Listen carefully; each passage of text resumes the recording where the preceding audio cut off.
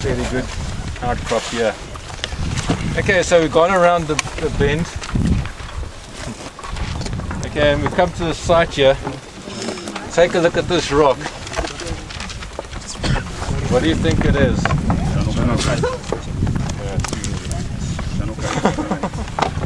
You didn't like the fact that we figured it out. Okay, what's its mineralogy? There's orthopyroxene. Biotite. What's all this? Okay, it's a charnokite, eh? What? Charnokite. Charnokite. No? Okay, CHARNOCKITE. As with every rock, it's got a kite on the end of it. Okay, it's a granitoid, or a granite, essentially. But the definition of a charnokite is that it is a orthopyroxene-bearing granite. Okay, so unusual in that respect. Okay, if you look at this rock, particularly on the fresh face, you can see these very large phenocrysts of alkali feldspar.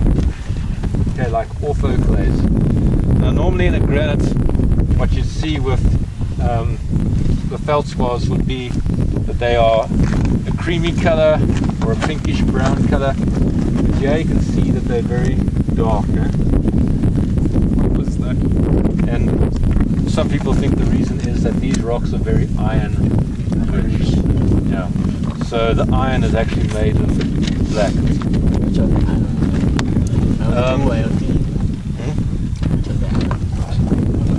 Iron is actually held up in the lattice of the actual mineral, and that's what made it black like that. Okay, so it does have pyroxene in it, but not very much. Okay, only between 1 to 2% of the actual rock is pyroxene. Okay, so it's still a granite. So you've got the alkali feldspars, you've got quartz, there's a little bit of biotite. Okay, not much in the way of mafic minerals. Okay, let's see what else there is to say. So the blackish color is only caused by the iron? No, it's not more mafic, it's granite. Okay, I can show you here. What also characterizes these rocks is that they're very rich in the large iron lithophile elements. You guys know what those are. Okay, like rubidium, strontium, barium, potassium, and also the high field strength elements like zirconium, hafnium, niobium, tantalum, all those sort of elements.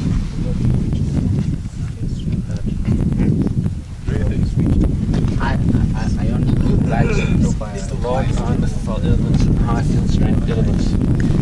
Okay, because they're iron rich, they actually sit in the A-type field. Okay, A-type granites. A-type granites are basically stand for anorogenic granites. But the A-type granite field is actually a bit of a complicated field in that you often find them within a tectonic environment, like extensional environments or post-collisional environments. Okay, so essentially they probably this forms part of the spectacle suite. Okay, similar to what you saw around the corner. Okay, and compositionally, this granite is the same as what you saw around the corner.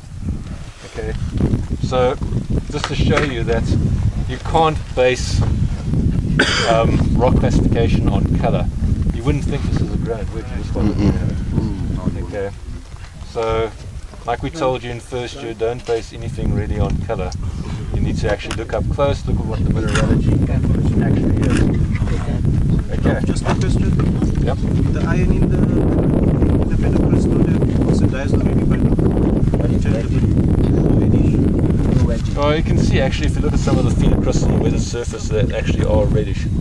Depends how long was it exposed. Okay, but unlike, for example, the bushveld granites where you actually have little hematites within the crystal lattice which is oxidized and made those feldspars very red, it seems to be that this is a pervasive type of iron in the actual rock. You said the Kliprand granites stands for anorogenic. The A stands for anorogenic. Anorogenic. Okay, let's see what else. So you can actually get charnockite forming in two different ways. The one is by magmatism, okay, in which case you've actually had dry melting, okay. There was no water available for melting, and under granulite facies metamorphic conditions you can actually get melting to give rise to granite, okay, like this, which has got a composition. This is a Monzo granite, okay, similar to what we saw around the corner. Well, actually I have to show you, it's a bit different, a little bit different. Okay, so that's the one way you can actually form a charnockite. The other way is metasomatic. Metasomatic. Remember from third year? Where you're actually having fluids flushing through the system. In this case, you're actually having carbon dioxide fluids, or rich fluids, flushing through your rock and driving off water. In the presence of the carbon dioxide, then you actually have charnockitization of your country rocks. Okay, so that is a metasomatic or metamorphic type of charnockitization, as opposed to a magmatic. But this is magmatic. Okay, in other words, it crystallized out of a melt. Okay. Unfortunately, because we can't get into the quarry, on some of the blocks you'll see, like around the corner there, that some of the phenocrysts actually are partly aligned. Okay, so like what you saw around the corner, this granite's basically crystallized with some partial stress being subjected to some partial stress field. Okay, so it's late to post-tectonic. Okay, so a lot of the sort of like the alignment of the phenocrysts has to deal with a magmatic type of foliation. So largely it's unfoliated. Okay, so this forms part of the spectacle suite. Let me see if he gave me an age. Don't think so. No, he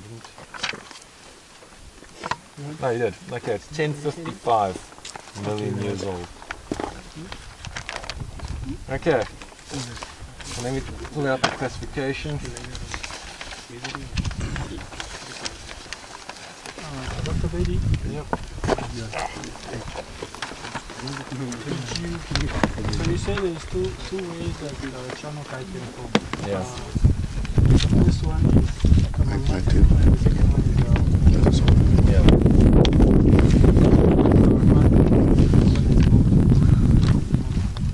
It's magmatic because it actually has contacts with the surrounding country rock, and when it's metasomatic you actually find it more localized. Okay, whereas this is quite large bodies. And you'll see that if you look around, all this sort of chocolatey brown outcrop, like over there, is the charnockite. Okay, so if you see a very dark chocolatey brown type of weathered surface, that is the charnockite. Okay, now in the case of, this is called the Klein Leeslap charnoendovite. Can you spell it? Okay, Klein as in Afrikaans small. Okay, so K-L-E-I-N. Okay, and then Leeslap is L-I-E-S-L-A-P. What do you got there? Leeslap. Okay, so if we go back to our QAP diagram, you guys behind all this now. That's the one with a black circle. Okay, so it sort of plots between Monzo granite and into granodiorite. Okay, so compositionally very similar to what we saw around the bend there. Okay, so granodiorites have a little bit more plagioclase than they do alkali feldspar. Okay, so when we're talking about granodiorites in terms of charnockites, there's actually a special, well, if you go into tonalites have actually got far more plagioclase than they do alkali feldspars. when we're talking about the Charnockite family, the equivalent of a tonalite is called an endobite. Okay, it's spelled E-N-D-E-R-B-I-T-E. If it's a Monzo granite, the equivalent would be a Charnockite. If it's sort of got granodiorite type of composition, it's called a Charno endobite. Okay, sort of in between. So you can see some of them plots in the granodiorite field. So this would be a Charnockite slash Charno endobite, if you want to get technical. Okay, but for your purposes, you just call it a Charnockite. Plus it amounts to the same thing, essentially. Okay, anything else to say? No, pretty much. Just to take note that to a large extent it essentially has the same sort of chemistry as what you saw around the corner, and the same kind of chemistry as what you're going to see with the algonices of the little Macqualand suite. Okay, so again, when you're mapping these granites, or granitoids, should we say, the only real distinguishing feature between the spectacle suite and the little Macqualand suite is the fact that the spectacle suite is largely unfoliated, has got no foliation, and is late to post-tectonic. Okay. That's a spectacle. Essentially. That's a spectacle, so it has an age of around 1055 million years. Prof, Yep. just a question. While we were reading the geology of this area, but the information that was given to us was stated that it's still unapproved. Now, how do we know for sure that they are actually viable? And You stuff? mean like SACS? Yes. Okay, SACS stands for South African Committee of Stratigraphy. They basically, now if you're going to call a granite something in an area, say like, they want to call it the Klein Leeslap Charnockite, then you actually got to go to this committee and say, I want to call it this Charnockite in that area, that name.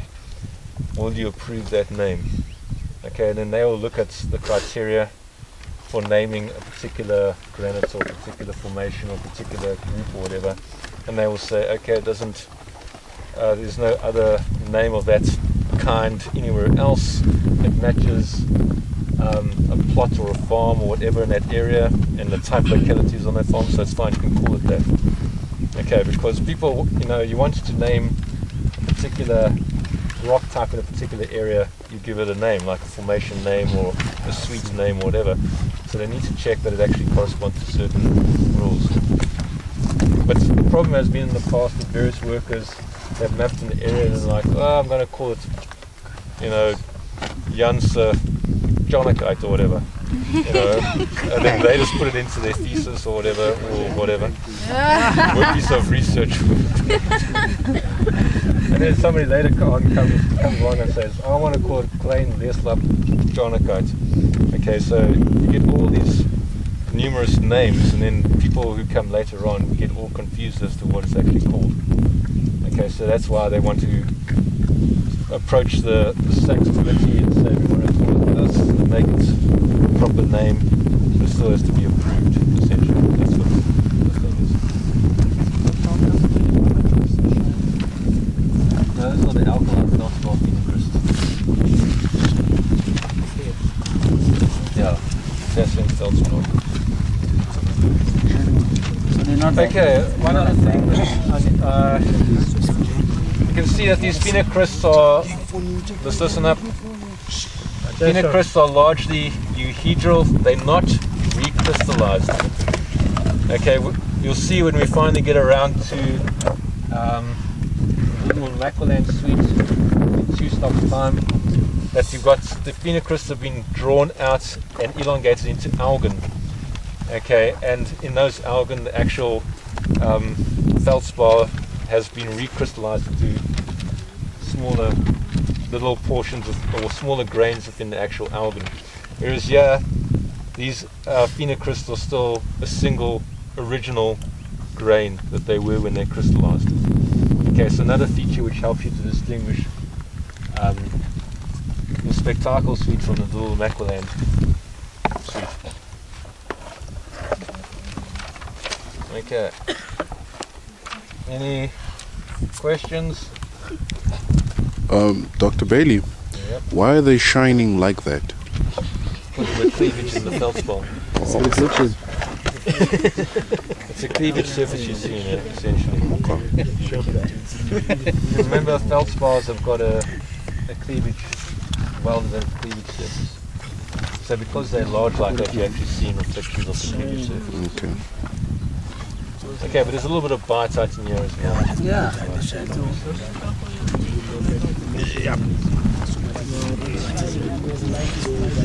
Yeah, everybody happy? Yeah, but look at this. Next stop, we'll also have to jump over the fence.